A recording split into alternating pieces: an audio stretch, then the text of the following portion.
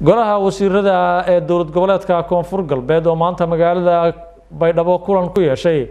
ayaa ka hadlay arrimo ay ka mid yihiin abaaraha iyo xoojinta amniga deegaanada hoos yimaada maamulkaasi. Siraaji Sheekh Isaaq ayaa warkan nooga soo diray magaalada Baydhabo.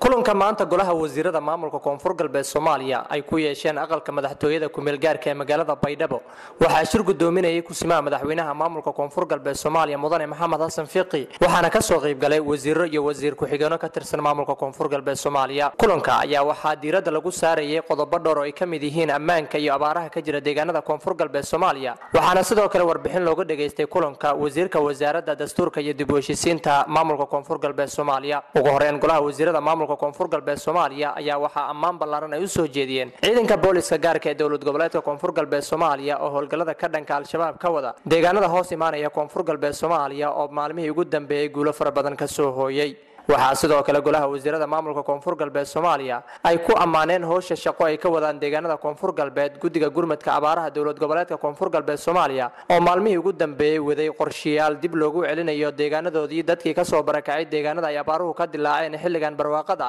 waxaa sidoo kale warbixin looga dhageystay kulanka Golaha Wasiiradda Maamulka Koonfur Galbeed Soomaaliya wasiirka dastuurka iyo dib u heshiisiinta Maamulka Koonfur Galbeed Soomaaliya waxaana uu sheegay waxqabadkiisii bilihii la soo dhaafay iyo kulamo dib u heshiisiin uu ku qabtay deegaano ka mid ah Maamulka Koonfur Galbeed Soomaaliya. kulanka markii uu soo cidlaaday waxa uu warfideenka la hadlay wasiirka wasaaradda warfaafinta iyo hanuuninta dadweynaha Maamulka Koonfur Galbeed Soomaaliya Xasan Cabdi Maxamed. waxyaabaha maanta looga hadlay shirkan Golaha Wasiiradda Dowladda Koonfur Galbeed Soomaaliya waxa kamid ah guud ahaanba arrimaha amniga oo lagu amaanay ciidamada Koonfur Galbeed Soomaaliya sida ay har iyo habeenba ugu taagan yihiin sugidda amniga sidoo kalena looga codsaday shacabka Koonfur Galbeed Soomaaliya meel kasta oo joogaanba inay garab iyo gaashaan u noqdaan ciidamada jooga gobolada Koonfur Galbeed shabeellada hoose Baay iyo Bakool oo kula dagaalamaya ururka gumaadka ummadda Soomaaliyeed shacabku inay gacan weyn ka geystaan gurmadna u sameeyaan ciidamada la dagaalamaya shabaab iyo xasilinta dalka intaba.